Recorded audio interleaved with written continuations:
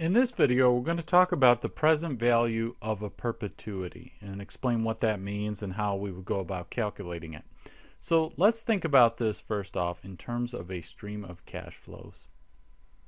So we've got a stream of cash flows, and this is today, and then we've got here year 1, year 2, year 3, 4, and then let's say this is 5. So when we think of an annuity, we're thinking of cash flow, let's say $500, in every single period for a certain amount of time, but the time is limited. It's not forever.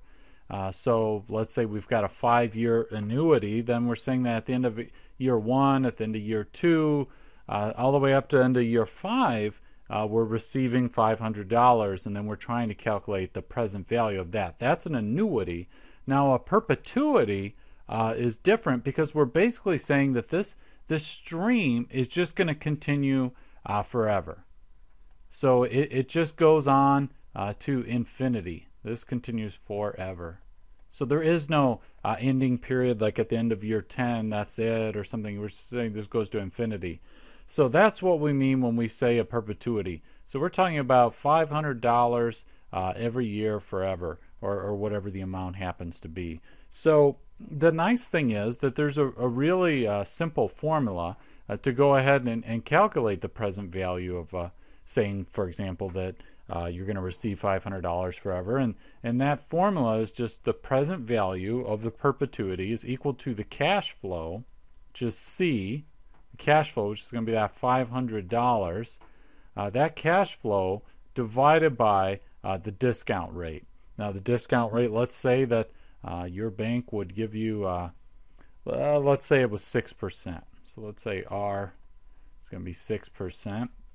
And that's your discount rate. That's what you could have gotten on an investment, but you've got to convert this to a decimal as usual. So we've got an R of 0.06, and all we do is just take that cash flow of 500, the C of 500, and we're just going to plug it into this formula here.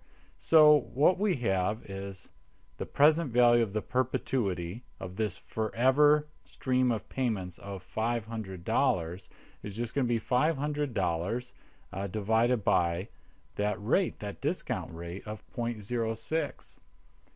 And that's going to, let me just calculate this out, it's going to be $8,333.33. So what does that mean? Well, that means if somebody were to offer you $500 payments every year, just for infinity, I will give you $500 at the end of the year every year, and your discount rate is 6%, and you're trying to say, well, what is the present value of this stream of $500 payments I'm going to be receiving forever? What is the value? What's the present value of that given this rate? Well, that's $8,333.33.